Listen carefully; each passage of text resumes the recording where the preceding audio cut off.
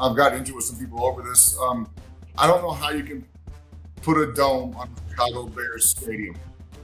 That's like one of the few things we have in our favor is that stadium being outside in the elements, and get the teams from down south come over here. They don't like the weather. Teams from the West Coast, they damn sure don't like it.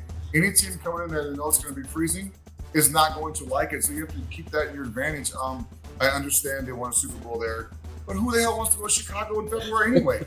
It's negative 10 degrees. I love Chicago, don't get me wrong, but I don't want to be there in February. You think that people are going to go watch a Super Bowl in February?